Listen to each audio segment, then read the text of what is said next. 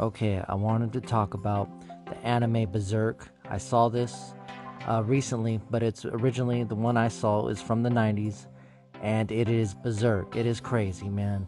It talks about selling your soul, it shows rape, it shows everything. This is not for children.